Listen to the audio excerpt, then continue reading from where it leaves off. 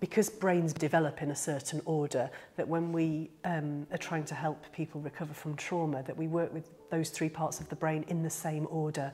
We rebuild from the ground up. So we start off by doing things that help that young person or child feel safe in their body, in their physical environment, and help them emotionally regulate, help them ground. Things that tend to help are things that are repetitive and rhythmic and part of their routine, that engage the five senses and that are supported within the context of a safe relationship. So they have an anchor point to hold on to while they try a different way of navigating those difficult feelings and sensations. Eventually, when you can cope with your distressing experiences and the symptoms of trauma a little better, the next stage is to actually work with the limbic system. This is the place where sensations are experienced and emotions are experienced and our reactions happen, and very much in concert with the brainstem.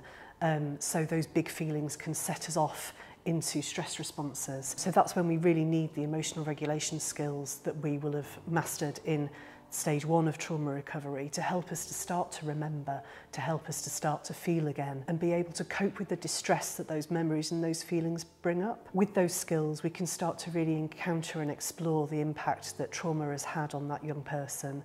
And it's only then, after a very painstaking process of sorting through that and it becoming less and less vivid and powerful and overpowering, that people can start to use that top bit of the brain again and get it back in the room so that you can start to think about what have you learnt, who are you now, who do you want to be, what do you hope for, and to plan and to think about your relationships with other people. It's really about rebuilding every system in the brain from the ground up. There are a few things that foster parents can do to help children heal from developmental trauma. Children are very often stuck at a very early developmental stage, which means that they are in that kind of what we call it a baby mode.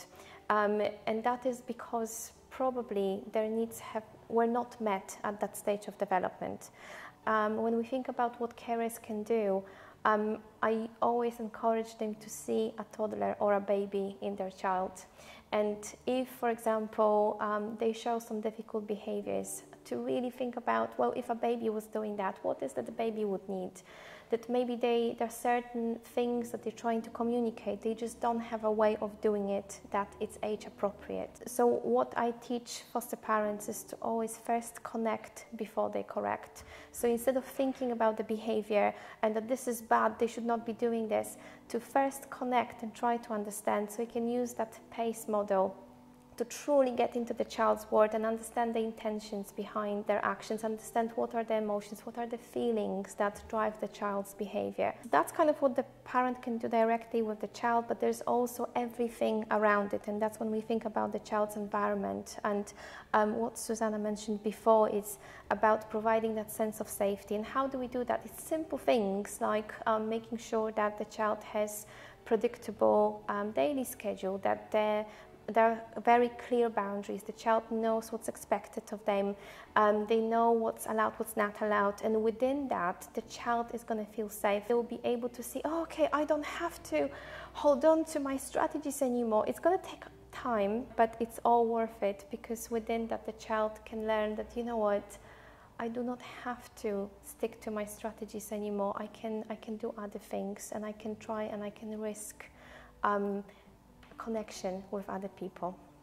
I think what can be really, really difficult for foster parents is putting aside those ideas that they've got from their own childhood about what works with parenting, and putting aside all of the manualised theoretical approaches to parenting that are designed for birth children who haven't gone through trauma, and thinking completely afresh about what children who have come into care, who have experienced really difficult things, what they might need from us in terms of parenting. And this is something that we cover in our training, because it is a fundamentally different approach.